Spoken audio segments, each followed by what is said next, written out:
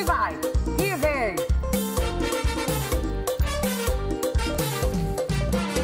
Teus pais não me aceitam em tua casa. Que isso, já que não posso te ver, vou sair pra beber. Meus amigos já estão na balada. Seus amigos já estão na balada. É isso, todos os ritmos. Boa tarde! Bem-vindos! Mais um Papo em Dia pra vocês, mais uma tarde gostosa aqui, animada, interatividade, forrozinho que a gente gosta de um pé de valsa, né, minha gente? Aqui é todos os ritmos, estilos, a gente abraça todo mundo, dança todo mundo, porque é disso que a gente gosta. Hoje temos, gente, chefe chique, João Sum, chefe de cozinha, vai ensinar uma receita oriental. A gente vai fazer um japché, macarrão de batata doce. Falei certo, chefe? É isso mesmo. Fiquei ensaiando, gente, o japché. Bem-vindo, viu? Opa, obrigado. Como é o seu nome na Coreia, chefe? Meu nome na Coreia completo seria Son Chong-soo. Muito simples, né? E o João, porque João é brasileiro, não é? É nome brasileiro, mas eu sou católico. Quando eu nasci, fui batizado como João. Ah, a sua mãe que escolhe o nome lá. A mãe, o pai, os dois. Como que funciona? Não, é que o nome é nome da família. Só que como sou católico, me colocaram o nome João. E quando vim para o Brasil, começaram a chamar com esse nome João. E quando a pessoa já vem adulta pro Brasil, ela escolhe o nome? Aí cada um escolhe a seu gosto. Aí fica a seu gosto, gente. Aí é critério de vocês. Gostei disso. E esse prato que a gente vai aprender hoje, delicioso, gente, saudável, macarrão de batata doce. Olha que delícia. Aqui primeiro a gente come com os olhos. Olha que maravilha, prato saudável. Tem alguma história assim, ou vocês... lá na Coreia vocês comem tipo no almoço, datas comemorativas, tem alguma história? Sim, este prato a gente come muito em datas comemorativas, como festas, aniversário, casamento. É um prato que não pode faltar. Tá, então é por isso que hoje a gente vai ensinar isso no Papo em Dia, porque hoje é dia de comemorar. Porque hoje, é presente. Vamos começar então, gente? E hoje tem doutora Francine Mendonça, tava com saudade dessa galega. No quadro Entendendo o Cérebro, tem eu aqui falando no megafone, gente. Tô aqui falando sem parar os convidados. Doutor Matheus Reguin, neurocirurgião, vai falar sobre traumatismo craniano. Assunto importante, então já vai mandando mensagem pra gente. 011 964 450532. 011 964 450532. Manda foto de onde está falando e manda energia também. Plateia, cadê o barulho? Plateia. Mais, plateia. Você tomou café? Vamos começar. Papo em Dia pra vocês. Vai.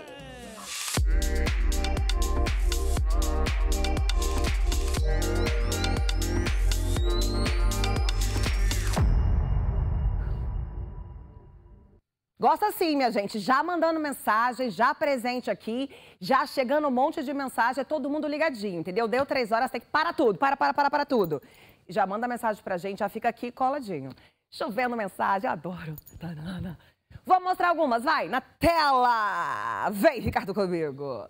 Hoje tem o melhor da América, Cauê Ramalho de Barueri. Chupa, Corinthians! Só tô lendo aqui, tá, Rony? Não fica bravo. Cadê? Olha aí.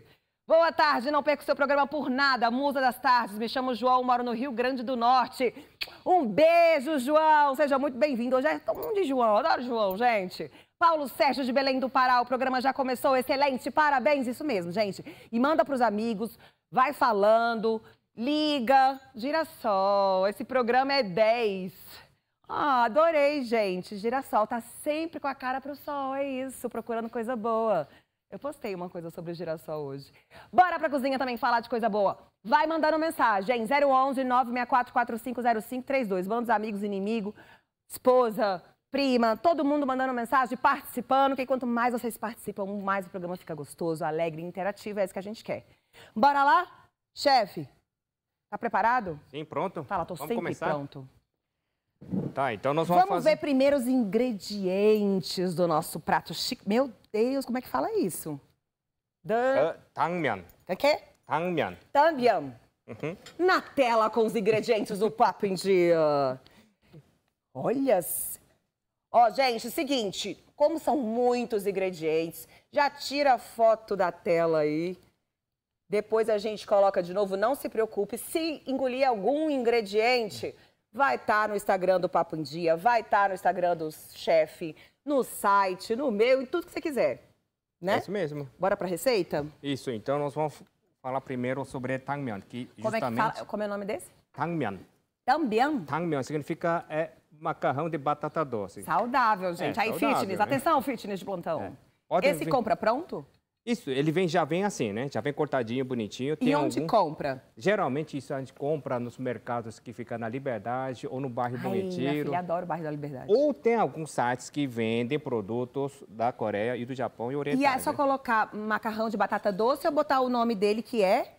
Japchae. Japchae. Não, japchae é a receita. Já é receita. O macarrão chama? Tangmyeon. Também. Ou macarrão de batata doce. Se colocar macarrão de batata doce fica mais Isso. fácil, gente, vai conseguir chegar. O Isso. importante é o... Não, o importante é falar é o destino, mas não é o caminho, entendeu? Então, podem ver como ele tá duro agora, assim. É. Para cozinhar isso aqui, demora entre 7 e 8 minutos para ficar pronto. Instantâneo. Então, na verdade, demora, dependendo da temperatura, pode demorar, né? Tá. Então, para adiantar um pouco mais, o que nós fizemos? Eu deixei hidratado dentro de uma água assim, morna. Boa, garoto. Isso aqui, dentro de uns 10, 15 minutos, já fica mais molinha assim. Então, antes, tá? deixa hidratado 10 a 15 minutos. A 15 minutos para Tá. facilitar isso aqui, né? Quanto tempo você está aqui no Brasil, João? Então, aqui eu vou fazer 38 anos. Gente, Já comecei rapidinho, né? Gente, 38 anos aqui no Brasil. O que mais você gosta aqui no Brasil? No Brasil, o que eu mais gosto são as pessoas, né? Ah. São receptivos aí. É diferente dos outros aqui. Véi. Aí, gostei. Bem-vindo, viu? Ok. Agora, vou dar um passo assim, além desses macarrão que vou cozinhar daqui a pouco aqui. Na verdade, só vou dar um choque térmico aqui, que tá pronto aqui. Já tá pronto. Primeiro, deixa ele descansando Isso. 15 minutinhos, tipo Mavi. Mavi, antes de começar a trabalhar, fica descansando 15 minutos. Aí trabalha um pouquinho, descansa 15 minutos, é tipo ele. Te amo, meu amor. E a segunda ingrediente importante é esse aqui, são cogumelos. Esse aqui, hidratadas. Não sei, ó, estão Tá. vendo aqui? São hidratadas. Isso. Cogumelos Isso. hidratados. Hidratados, pequenininhos, assim, né? Tá. A gente também deixa hidratado na água assim. Podem ver aqui, ele vai aumentar o volume. Depois, Você deixa quanto tempo? Também uns 10 10 minutinhos? minutos, 10 Mesma minutinhos. coisa, minha gente. 10 a 15 minutos hidratando lá, pegando o corpo. Então, este pequenininho aqui, depois vira desse tamanho, tá? Então, Chefe, quando você for mostrar pra câmera, você dá só uma seguradinha que a gente sim. gosta dos big close. isso, Aí, garoto. pequenininho vira desse tamanho, tá? Então, também vai deixar pronto aqui.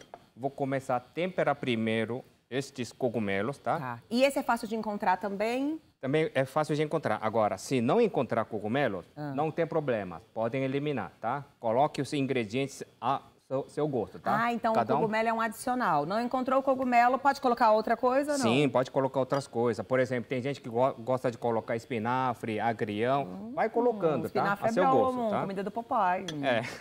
Então, isso aqui, o primeiro passo que vou fazer. Primeiro, vou pegar uma Ficou colherzinha assim. hidratadinho, 10 minutinhos aí, Isso, 10 pegando o minutinhos. corpo, consistência. Vou dar um pouco de alho picado. Né? Alho. Só um pouquinho, só para dar o Olha, gosto. ele coloca o alho já Olha, em cima, gente. Olha, o gosto coreano, É. isso é pouco alho, tá?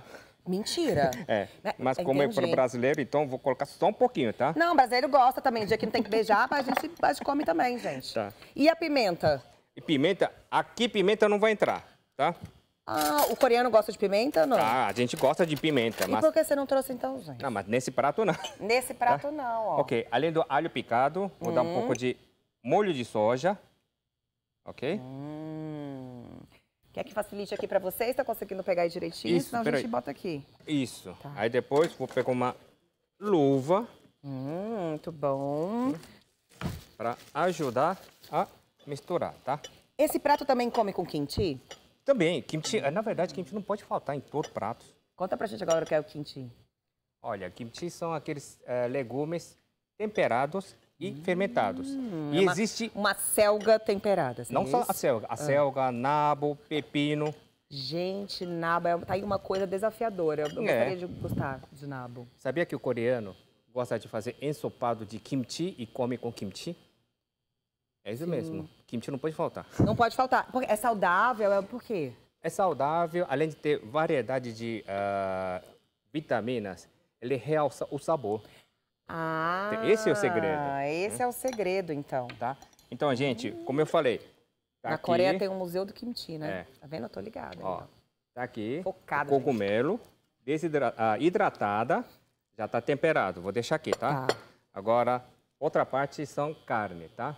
Podem ver que essa carne aqui é alcatra que comprei. Pode ser outra carne ou Pode ser tem que qualquer ser tipo alcatra? de carne, que seja menos gordura, que não tenha gordura. Tá bom. Tá? Também mesmo um processo aqui. Vou colocar um pouco de alho aqui. E dá-lhe alho. Eu amo alho. Alho faz bem pra saúde também. Sim, não é? alho. E depois, o segredo é açúcar. Vai ter que entrar açúcar aqui, tá? Aí depois, também, mesma coisa, que é molho de soja. Mais um molhinho de soja. Isso. Então tem sempre um molhinho aí pra pegar aquele sabor, né? Tô sentindo que o barangandã é pegar o molho, né? Aí depois, vou misturar. Deixa temperado, tá? Esse processo tem que fazer pelo menos 15 minutos antes, tá? 15 minutos antes. Seguinte, minha gente, quem tá chegando agora, a gente tá ensinando japché. Japché. Gente, decorei o japché.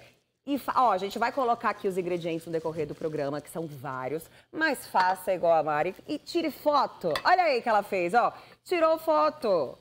Tirei a foto e tô doida pra experimentar. Muito bem, Mari. Aplausos pra você, assim ficar mais fácil. Agora, se estiver muito complicado isso aqui, pode usar um tipo de molhos aqui, que é encontrado no mercado também, que é chamado por Google. Antes da gente ir pros molhos, vamos pros ingredientes, então, pra tirar foto? Aproveita. Olha aí, gente, tira foto. Tá. E depois acompanha o chefe aqui também, que ele tá ensinando aí o passo a passo, dando as dicas nessa receita deliciosa e saudável. É isso mesmo. Bora, chefe. Agora, como já deixei temperado o cogumelo e a carne, agora eu vou começar a cozinhar primeiro o macarrão, tá? O macarrão já está hidratada. Hidratado. É. E a água já tá borbulhando. Tá borbulhando, rapidinho. Tipo a música do Vando. É, rapidinho. Você conhece Vando? Borbulhas Sim, de amor? Ó, sim, meteu 100. Borbulhas de amor ali já, ó. Vou deixar aqui. Quanto tempo? Essa quantidade de ingredientes, chefe, dá para quantas pessoas? Isso aqui dá para fazer 2 porções, para 2 pessoas. 2 porções, que come mais ou menos, pouco, muito? É que, na verdade, esse prato é que serve como entrada, tá? Não prato principal. Não, tem gente que gosta de comer como prato principal, mas geralmente é pequenas porções que a gente come antes das refeições, né? Ah, entendi. Então deixa cozinhar isso aqui Deixa rapidinho. cozinhando aí, então. Enquanto vai cozinhando, vamos batendo um papinho aqui. No começo do programa eu perguntei pra ele, mas hoje eu quero perguntar de novo. Qual é a principal diferença pra você, assim, que nasceu na Coreia e mora 38 anos no Brasil? O que a gente tem de muito diferente? Você fala, nossa, isso é muito diferente. É que são o temperamento das pessoas. Como você diz o temperamento? É que os coreanos são mais apressados e são mais decisivos, enquanto os brasileiros são mais abertos e são mais relaxados. Então, esse temperamento é que faz grande diferença. Você é mega focado, eu percebo muito isso. A gente recebe aqui vários coreanos e eu percebo que vocês são focados. Tipo, a missão é essa, então a gente faz. Aqui eu começo a conversar com os chefes, eles vão indo junto comigo, vão pra praia, cervejinha, quando vê já foi. Essa é a diferença quando você fala de temperamento, né? Vocês são focados. Foco no objetivo, entendeu, gente? É isso. É, foco no objetivo. Eu gosto disso. É que na Coreia é assim, quando é verão, facilmente a temperatura sobe 35, 39. E 6 meses depois já é inverno, que chega a menos 20 graus. Então, essa diferença de temperatura faz com que o coreano seja apressado. Porque se deixar de passar, no inverno vai morrer de fome. Ah, entendi. Olha aí, gostei de ver. Tá vendo? A gente aprende. Por isso que é bom, né? A gente viajar, receber aqui as culturas de outros países, que a gente vai sempre aprendendo e moldando aí a gente, né? Agora, no Brasil, o que você gosta muito? Além das pessoas, que eu tô sabendo que você gosta das pessoas que são alegres. É que o continente é muito aberto, é grande. Então, a gente curte muito essa natureza e, principalmente, o tempo. Eu adoro esse tempo de São Paulo, que não faz muito frio, muito calor. Você não sabe qual é o clima aqui, né? No inverno tem sol, no verão chove. A gente não sabe, por isso que a gente é assim, gente. A gente não consegue, por causa da temperatura. E faz diferença mesmo, viu? Isso mesmo. Com certeza. Tá, e aí, já cozinhou? Já hidratou? Cozinhou o macarrão? Já tá bom. Como é que você sabe que tá bom? Porque se for pegar, ele vai ficar bem molinho, porque isso aqui tá durinho, né? Tá. Então, isso aqui na temperatura aqui agora já tá bem molinho, Olha, rapidinho. gente. Só vou jogar água aqui. Durinho, ó. Não dá pra morder, não. Não é que o macarrão que a gente igual de casa que dá pra morder, esse não dá. Agora, vou deixar aqui, escoar um pouco, tá? Tá. Deixa esfriar e... Peraí, deixa eu jogar um pouco água aqui. Deixo você jogar. Enquanto isso, eu vou mostrando o livro dele, gente. Vai contando o livro... Falei certo? Hansik. Hansik. O que tem aqui no livro, chefe? Hansik, na verdade, significa... Vou abrir pra vocês darem uma olhadinha, ó. Várias receitas deliciosas. Deixa eu ir pra cá. Hansik significa tudo que coreano gosta de comer. Tá? Então, arroz, risoto e creme espesso. Isso. Que delícia, hein, gente? Olha aqui, aí o passo a passo. Vocês comem muito saudáveis também, né? Sim, a gente adora, assim, todos os vegetais coloridos, além das proteínas. Gostei. É diferente. Né? É diferente, né, aqui. Tá.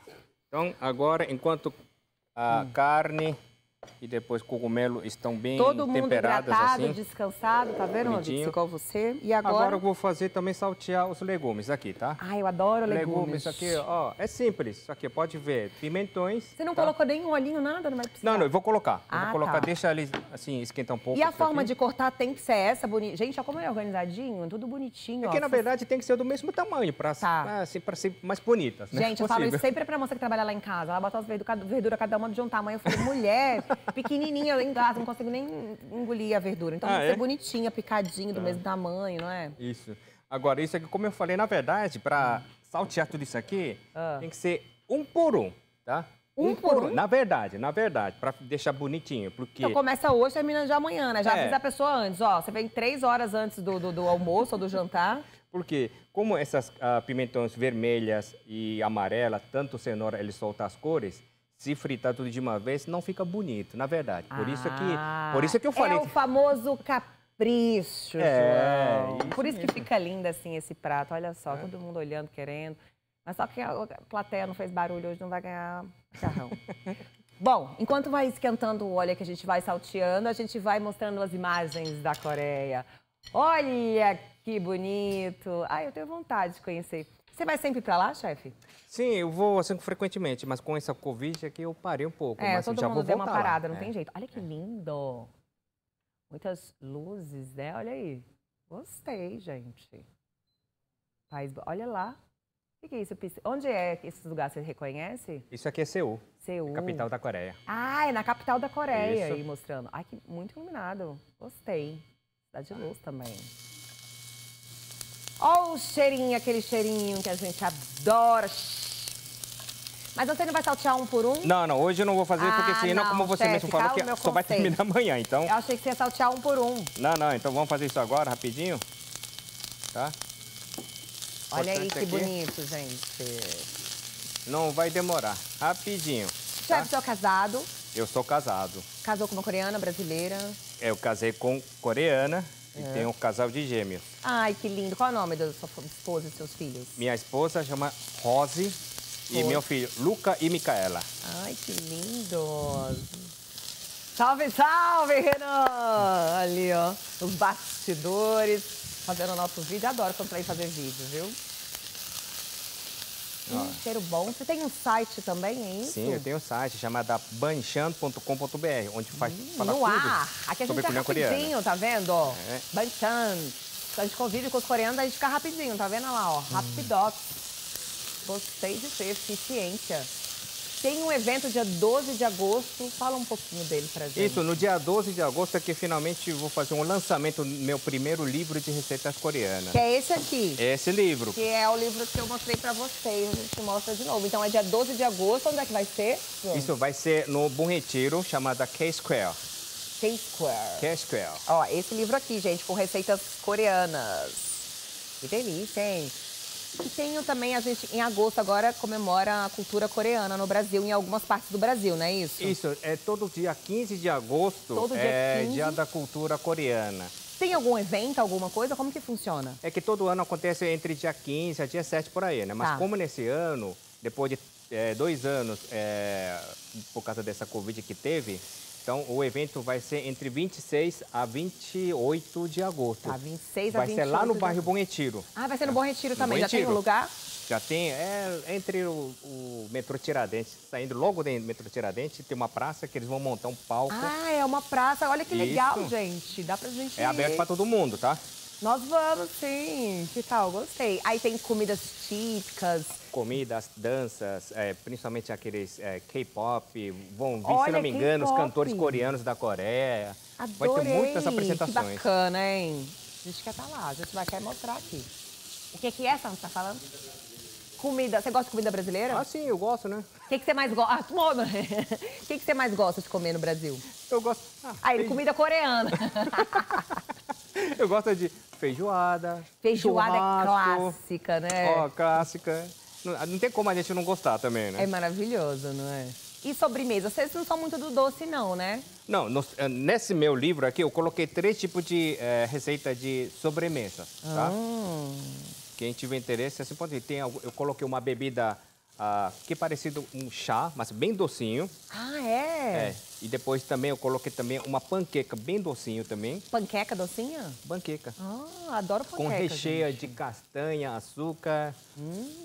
E gostei. E vocês gostam bastante de café também, né? Também. Vocês tomam café com açúcar? Não, né? De jeito nenhum.